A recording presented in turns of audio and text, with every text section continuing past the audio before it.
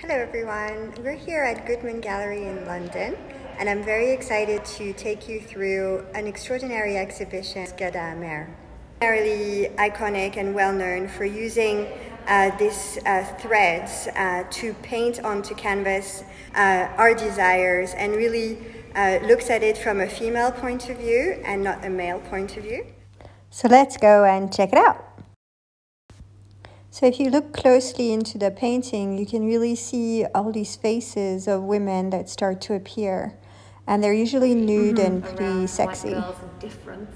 And of course, she's addressing the history of the white monochrome and the history of art dominated by men. And she's been working with embroidery since the 90s. That's right. So it's a kind of hallmark portrait of two women, one resting their head on the other's shoulder in the most amazing and dazzling colour combinations of purples, pinks and blues. So we are now in the stock room. The hair is a pour of paint along the surface of the canvas, and then there's a suggestion of that with the very faint brush marks along the top. Again, talking to art history. So this wraps up the tour of our exhibition by Ghada Amer at Goodman Gallery.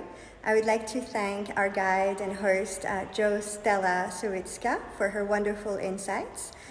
And first and foremost, I would like to thank Ghada Amer for this very inspiring work, and we've been delighted to share this with you, so I hope you enjoy the show. Thank you, and see you again soon.